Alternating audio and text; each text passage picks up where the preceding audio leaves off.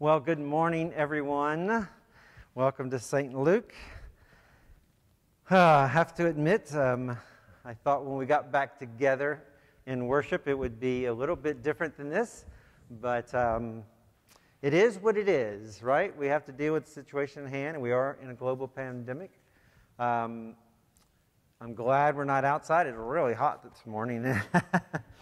But we do know that if one of us were infected, it could be floating in the air, so we're trying to wear masks the whole time today and circulate the air.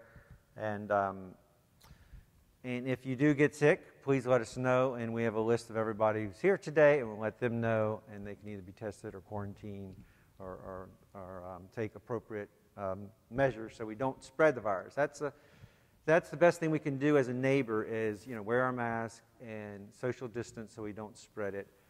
Because, 40% of the people who have it don't even know they necessarily have it. So that makes it even harder. So our service today is going to be all in your bulletin. It is the service of the Word out of the ELW. Jacob and I were saying we don't use that service a whole lot, so if it doesn't sound familiar, let Jacob sing it. And as you know, singing is also an area that's kind of like discouraged, because if you really project out with your voice, then in theory you're pushing the air further out. So we are going to sing, but at the same time, if you want to look down and mumble, that's fine too.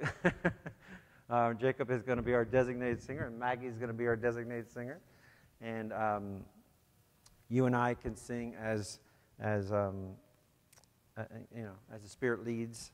I think we have very good social distancing today, so I'm not too worried about that. Any other questions before we start worship?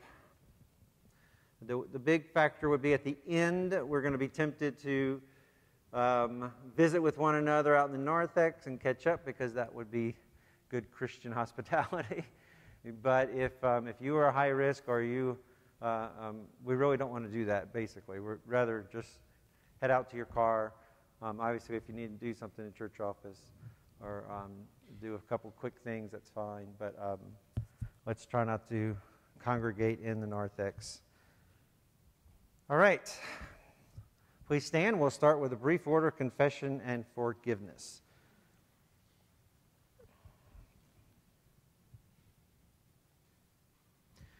We begin in the name of the Father, and the Son, and the Holy Spirit.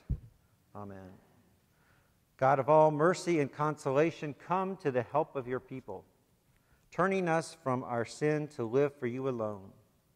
Give us the power of your Holy Spirit, that we may confess our sin, receive your forgiveness, and grow into the fullness of Jesus Christ, our Savior and our Lord.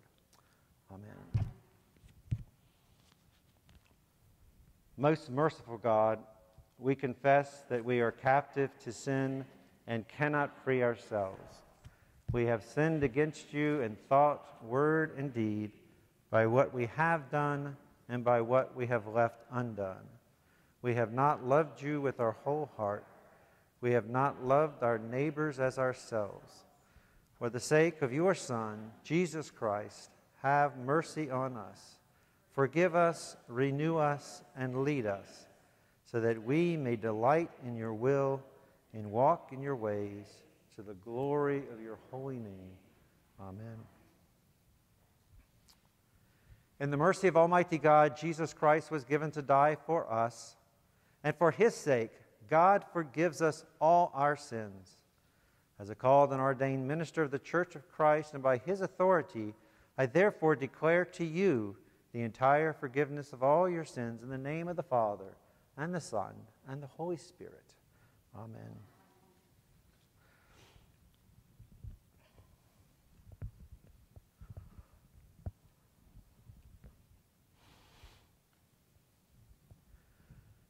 The grace of our Lord Jesus Christ, the love of God, and the communion of the Holy Spirit be with you all, and also with you.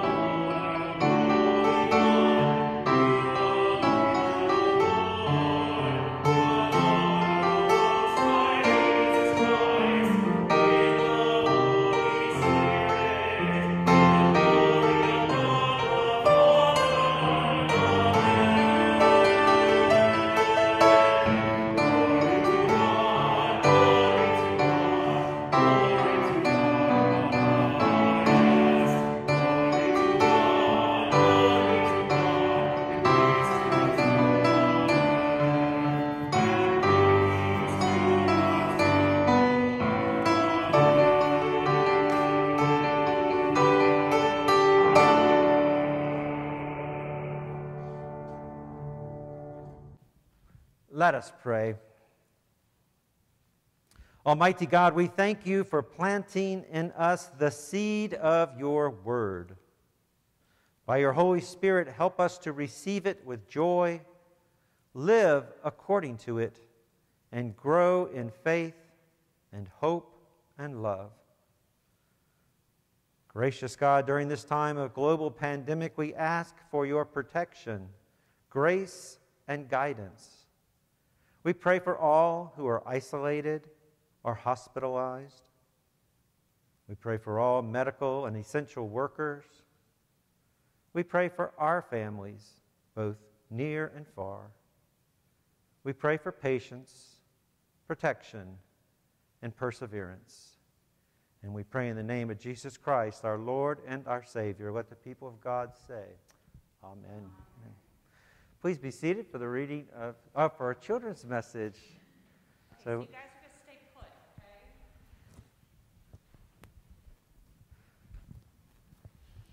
Good morning. So I'm so glad to have some people back here and some people at home. We're going to do the children's message, but the kids can't come up. So just make sure you get where you can see me, and you can still talk to me because I can hear you. So today I brought some seeds. I found them in my backyard, and I thought, a lot of people are planting things. So I thought I could plant some seeds here at church. Be a pretty good idea. I'm sure Bill would love it if I planted things all over the place. So I'm going to put my first one right here. How you think that's going to grow there? Think it's going to work? Yeah, it's not, is it? So why is my seed not going to grow if I just put it right there? What does it need? Yeah, it needs soil. What else? What does it need, Sam? Water. Yeah, I can't pour water right there, right? That wouldn't work. What else does it need up in the sky? It needs sunlight, doesn't it? So for that seed to grow, it's going to need good soil and water and sunlight and all the things that God gives us to grow good seeds, or good plants. But I don't have any of that here. So in the reading today, we're going to hear about good soil. And God wants our hearts to be good soil. He wants us to make sure that when we hear the word of God, which is kind of like a seed, that we are good soil, that word can grow in us. Just like if I planted my seed outside, it would be able to grow into, I think this is actually a tree that I got it off of. It would be able to grow if it were in good soil. So there's two things I want you to think about. The first is we want to be good soil. We want to be open to God's word, and we want to nurture that. And that means we want to read the Bible. We want to pray. We want to worship either at home or here at church with others. The second thing is, in this story, you're going to hear about how the seeds get thrown, and some are on good soil, and some are on rocky soil, and some are in sand, I think. When we are sharing God's word, we're not in charge of making sure the person getting it is good soil. That's not our job. Our job is to share it. Spread those seeds. Tell people about God. Be a good neighbor. Be welcoming. Wear your mask. Do the things that welcome people to God. And God will worry about the soil. We don't have to do that. So you don't go, oh, I don't think you look like you're really going to listen to God's word. You just share, and God will do the rest. We love you. We miss those of you that aren't here, and we're so glad to see those that are here with us today.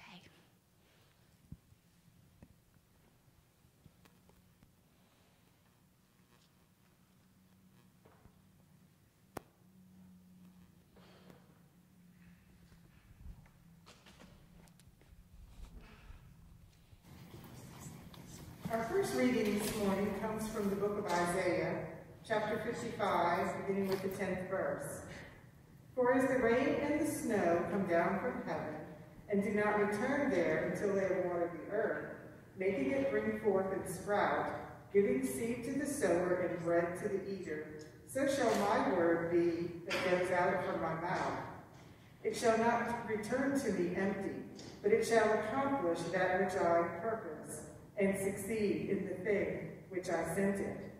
For you shall go out in joy, and be led back in peace. The mountains and the hills before you shall burst into song, and all the trees of the field shall clap their hands. Instead of the thorn shall come up the cypress, instead of the briar shall come up the myrtle, and it shall be to the Lord for a memorial, for an everlasting sign that shall not be cut off. The word of the Lord. Thanks be to God. Our psalm this morning is Psalm 65. You are to be praised, O God, in Zion. To you shall vows be fulfilled. To you, the one who answers prayer. To you all flesh shall come. Our sins are stronger than we are, but you blot out our transgressions. Happy are they whom you choose and draw to your courts to dwell there. They will be satisfied by the beauty of your house, by the holiness of your temple. Your paths overflow with plenty, O God. Your paths overflow with plenty. Awesome things will you show us in your righteousness, O God of our salvation. O hope of all the ends of the earth and of the oceans far away. You make firm the mountains by your power. You are girded about with might. You still the roaring of the seas, the roaring of their waves, and the clamor of the peoples. Those who dwell at the ends of the earth will tremble at your marvelous signs. You make the dawn and the dusk to sing for joy. Your paths overflow with plenty, O God. Your paths overflow with plenty. You visit the earth and water it abundantly. You make it very plenteous. The river of God is full of water. You prepare the grain, for so you provide for the earth. You drench the furrows and smooth out the ridges. With heavy rain, you soften the ground and bless its increase. You crown the year with your goodness, and your paths overflow with plenty. May the fields of the wilderness be rich for grazing, and the hills be clothed with joy. May the meadows cover themselves with flocks, and the valleys clothe themselves with grain. Let them shout for joy and sing. Your paths overflow with plenty, O God. Your paths overflow with plenty.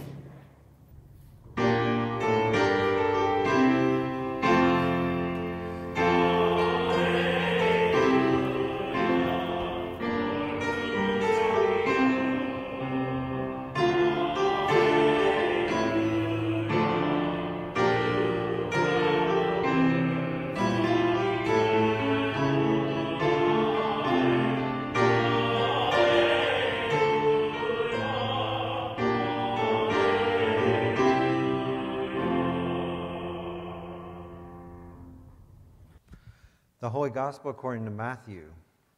Glory to you, O Lord. The same day, Jesus went out of the house and sat beside the sea.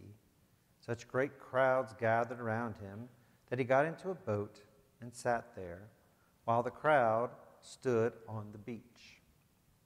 And he told them many things in parables, saying, Listen, a sower went out to sow, and as he sowed, some seeds fell on the path, and the birds came and ate them up.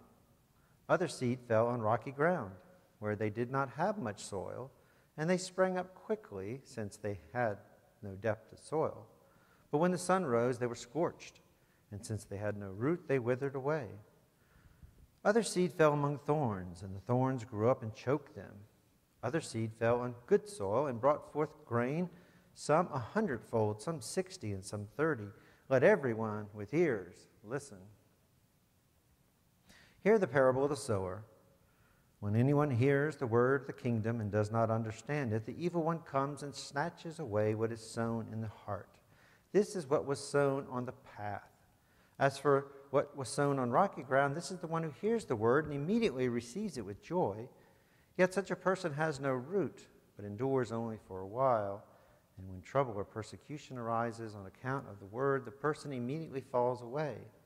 As for what was sown among the thorns, this is the one who hears the word, But the cares of the world and the lure of wealth choke the word, and it yields nothing. But as for what was sown on good soil, this is the one who hears the word and understands it, who indeed bears fruit and yields, in one case 100-fold, another 60, and another 30. This is the gospel of the Lord. Praise to you, O Christ. Please be seated. And it's a little, as you know, a little difficult talking and preaching and singing with our mask, but again, we're doing it to help each other. But we certainly miss seeing people's facial expressions, don't we? Well, today is the parable of the sower. You've heard this many times in Sunday school, and we teach this parable every couple of years, the parable of the sower. And Jesus is telling a story about planting seeds and harvest. And of course, for Jesus' audience, planting seeds and harvest would have been the daily routine. The whole cycle of life was built around harvest and planting, and you had that kind of circle of life that everybody was in tune with because their livelihood, their food depended on it. So Jesus' audience would have just been right there understanding. Most of us are not farmers. I don't see any farmers here, anybody who makes a living by farming, but many of you come from farming backgrounds. Many of you had parents or grandparents that were farmers. And most of us still have some connection to our land, our yard, and that's a good thing. We like to get our hands in the soil, and I think that's good for us. Lisa and I enjoy planting a vegetable garden every spring in our house, and then we have flower gardens throughout the front yard and the backyard. And a couple of years ago, I got some giant sunflower seeds, and I thought it'd be fun to grow some big sunflowers. And so I prepared hopefully some good soil to plant the seeds in. But it's just odd. Sometimes I have success and sometimes I don't. I don't really know what percentage of the seeds that I plant make it to a full harvest, make it to maturity. Thankfully, I saved my seeds from the year before, so I can be generous like the sower in our parable and plant lots of seeds because I have a good supply of them. But every year, it's a little bit of a mystery of which particular plant or which particular plot of soil is going to produce the best harvest. Again, the percentage that actually sprout and grow and make it to maturity is quite small. And I've never been able to determine exactly why some thrive and some stay stunted. I know I lose plenty of my seeds to the squirrels. The squirrels love to dig up sunflower seeds and eat them. Some die to the little cutworms when they're about 6 inches high. Some I just don't water enough, or it's just so hot they don't make it. There's too much sun. Some don't get enough sun. They're too much in the shade. And sometimes I just let them go to the weeds and let them see if they'll make it out the weeds themselves, and rarely do they. So there's no guarantee which seed will grow to full maturity. But to the one that does sprout, the one that takes root, the one that gets plenty of sun and water and fertilizer, an amazing thing happens over time. The sunflowers that I plant can get up to 12 feet tall, so it's fun for me to see something much taller than me. And if you know, like a sunflower, a lot of flowers, when they bloom, after they bloom, the buds fall off. Sunflower, the whole plant basically is designed to produce more seed in that flower. So for weeks, the flower will get bigger and bigger and bigger, and then it'll start drooping over with weight as all the seeds get bigger and bigger and bigger. And so by the end of the summer, you have this big sunflower head that's actually turned back down towards the ground. And then the birds and the squirrels come back after them again. So I cut the heads off, I put them in my garage, and I let them dry out until the winter time. And then I can break them apart and set aside some to plant next year, and the rest go in the bird feeder. So growing a plant from seed to the harvest is not easy. Jesus takes a story like this and adds some commentary.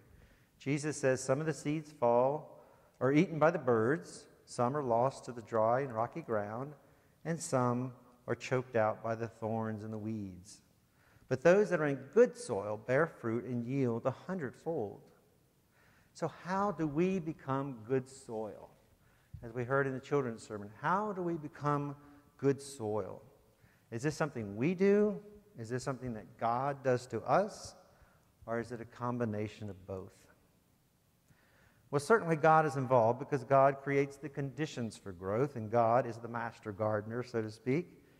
But we also have a part to play. Jesus says some are choked off by the cares of the world and the lure of wealth. This is still a threat to many, especially in our Western society, where wealth is put on a pedestal, and it can be a threat to the Christian life, the worries, the world, and the lure of wealth. I remember reading in Christian history about John Wesley, and if you know the Wesley brothers, they started the Methodist Church, wrote many great hymns that are in a hymnal, and during their time, it was colonial America, and the biggest threat to the church was actually rum. Cheap rum flooding in from the Caribbean was fueled by the slave trade. Cheap rum where you didn't have to pay the workers, and it would pour into the colonies, and there was such a strong amount of alcoholism that it was endangering families, and it especially affected the men of the family. And so John Wesley worked with these men, and he helped get them on a method of spiritual growth, thus the term Methodism. And he would restore families, he would get them jobs, he would get them housing, they would start to thrive, and then after a few years he noticed they would wander away from the church. And so he followed up and said, what's going on here? You're doing so well, you're not drinking, you have a good job, your family's doing well, you have a house. And many of them said, our goal is no longer the method of Methodism, right living with God. Our goal now is getting rich.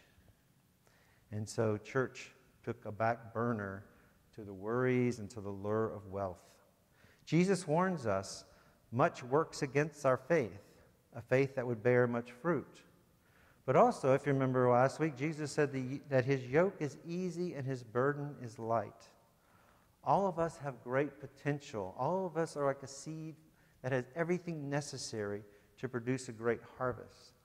All of us are loved by God, and God desires for all of us to bear plentiful a harvest of fruit. Sometimes it's helpful to think about what St. Paul talks about, the fruits of the Spirit, to go ahead and think about the fruit of the harvest as the fruits of the Spirit that St. Paul writes about. Love, joy, peace, patience, kindness, gentleness, and self-control. We can produce these good fruits of the Spirit in the life we live. Let us stay close to God, lean on God, trust in God, live a life of love, joy, and peace, patience, kindness, goodness, gentleness, and self-control. The beauty of the harvest is when all these parts come together to make a whole. A good and a fruitful life is never to be taken for granted. A good and a fruitful life is never to be taken for granted. Let us celebrate what God has done with our life and what God will do. Let us give thanks that God chooses to use us to be bearers of fruit, to share Christ in our life, to proclaim God's reign, to proclaim God's love, and to proclaim God's grace. Let us pray. Good and gracious God, we thank you for the harvest that we are a result of, that those who shared their faith with us and modeled their faith for us, may we also be bearers of the harvest. May we also acknowledge that you are working in our lives and that you have given us all we need to bear good fruit, the fruits of the Spirit. In Jesus' name, amen. Amen. And our song of following Christ today is Blessed Assurance. So please stand as you are able, and Jacob will lead us in this song.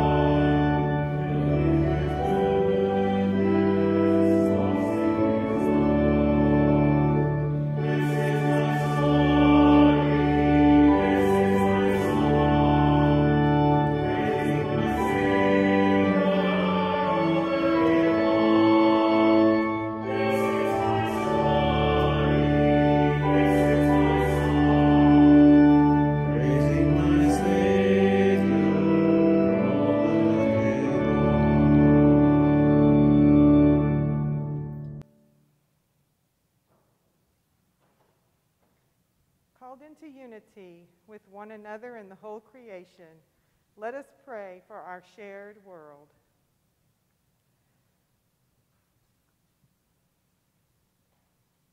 Gracious God, your word has been sown in many ways and places.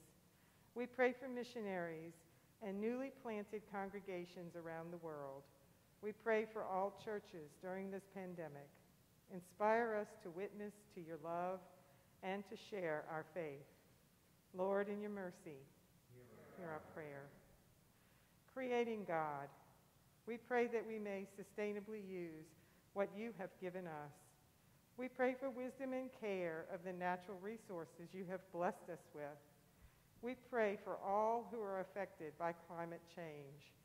Guide our leaders so that future generations can enjoy the abundance of creation. Lord, in your mercy, hear our prayer. Reigning God, we pray for our nation's leaders. Increase their desire for justice and equality. We pray for our enemies.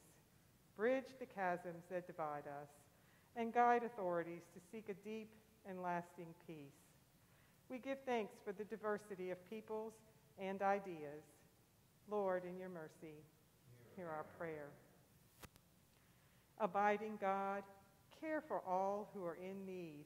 We pray for all who are affected by the COVID-19 virus. We pray for medical workers and county health clinics. We pray for all struggling with depression and anxiety. For those who are worrying, provide release. For those who are struggling, ease burdens. For those in fear, give hope. Lord, in your mercy, hear our prayer. Renewing God, we give thanks for the generous gifts to the St. Luke food drive through the food pantry. We give thanks to our volunteers who pack bags, shop, and distribute food. We rejoice with all who donate food. We pray for our neighbors who are food insecure. We pray for children and elderly who are malnourished.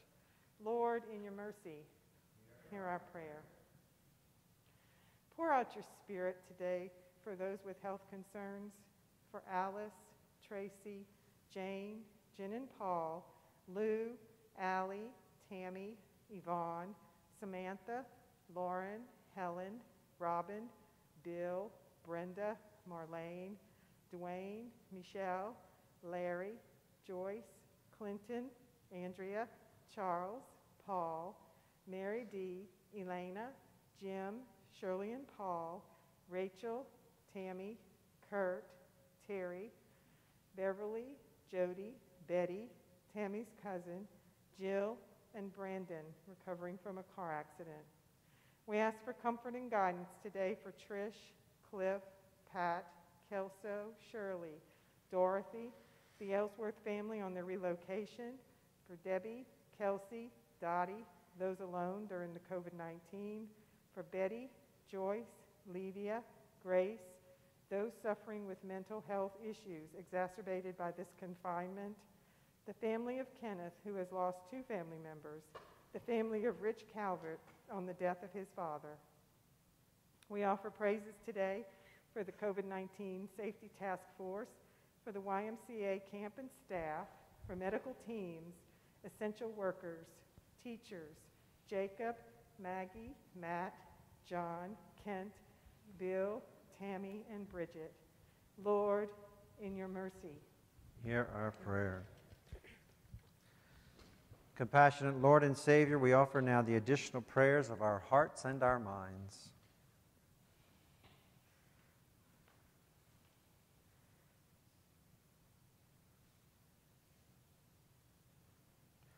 Lord, in your mercy, hear our prayer. Receive these prayers, O God, and those prayers that are too deep for words. We pray in the name of Jesus Christ our Lord. Amen. You may be seated, and as the offering, there will be an offering plate as you come and go. You'll see it. You may place the offering in there. We are especially mindful of those who are giving online. We appreciate those gifts, and you can go to the St. Luke website and give electronically, or you may just mail the check in to the church. We appreciate the tithes and the offerings, and may God bless them, and may God bless the giver. I want to thank Maggie Carkeet for our special song today.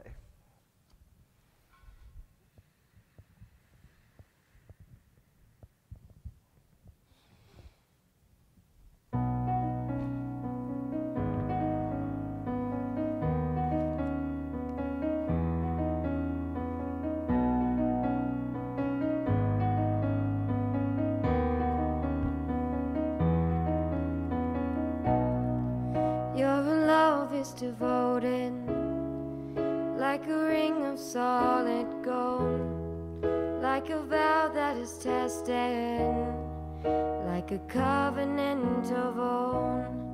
And your love is enduring through the winter rain and beyond the horizon, with mercy for today. Faithful you have been, and faithful you will be. You pledge yourself to me, and it's why I sing. Your praise will ever be on my lips, ever be on my lips. Your praise will ever be on my lips, ever be on my lips. Your praise will ever be on my lips, ever be on my lips. Your praise will ever be on my lips, ever be on my lips.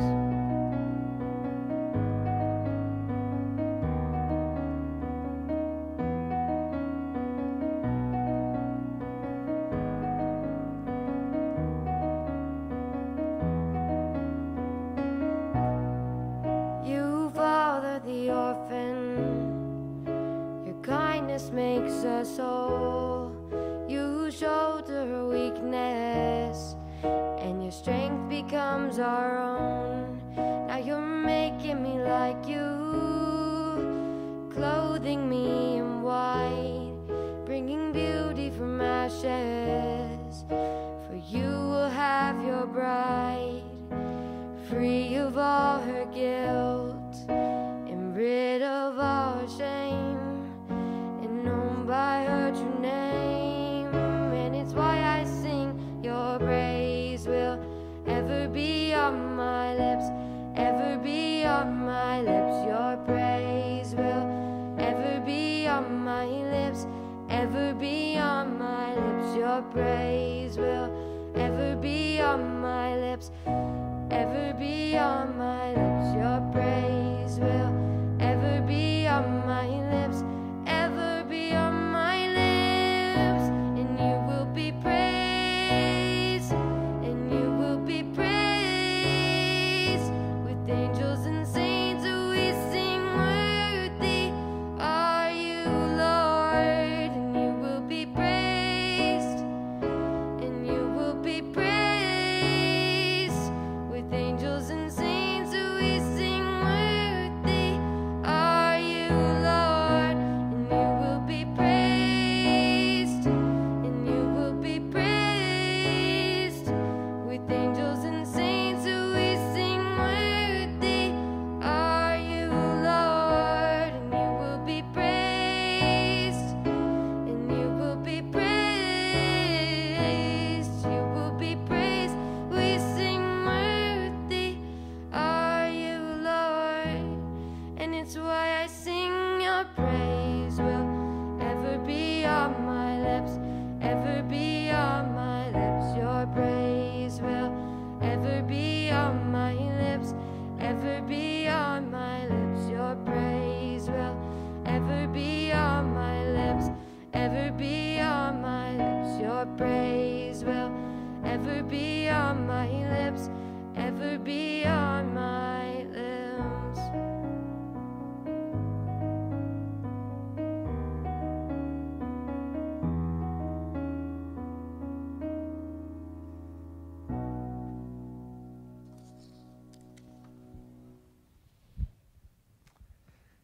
Thank you, Maggie. That was beautiful.